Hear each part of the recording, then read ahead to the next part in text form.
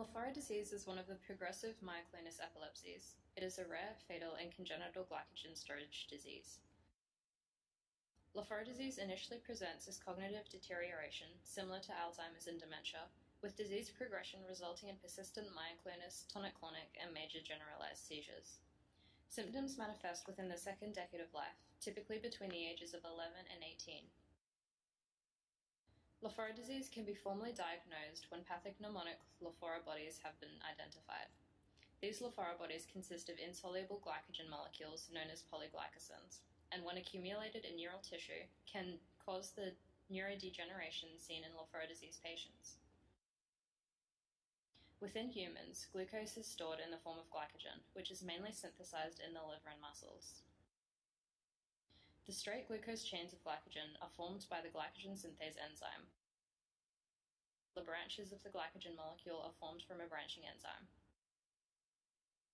The distribution of glycogen levels in the brain is low, with glycogen being stored in astrocytes to limit accumulation and distribution within neurons, which in turn affects neuronal signaling.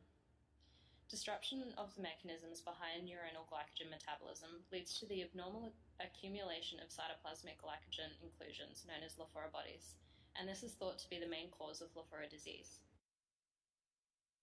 The mechanism of Lafora disease has been postulated by two different hypotheses. The first suggests that Laforin and malin form a complex which downregulates PTG, and thus controlling the activity of protein phosphatase 1.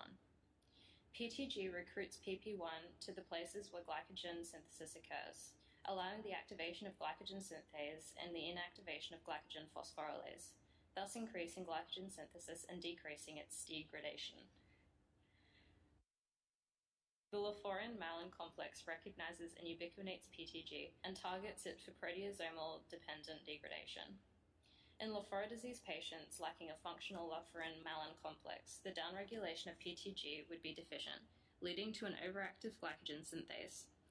This hypothesis concludes that an increase in glycogen synthase activity without an increase in branching enzyme activity is thought to lead to the formation and accumulation of insoluble glycogen.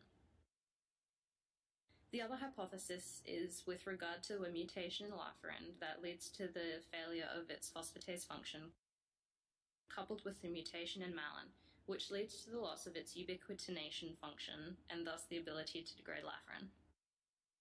The occurrence of both these dysfunctions are believed to be the causal factor for the formation of Lafora bodies. However, the exact mechanism behind this is not fully understood, and there are some conflicting reports on the extent of contribution these dysfunctions have on the formation of Lafora bodies.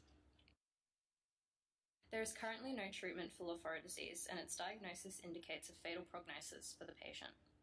Therapy for Lafora disease patients is often focused on the alleviation of symptoms rather than a curation of the disease.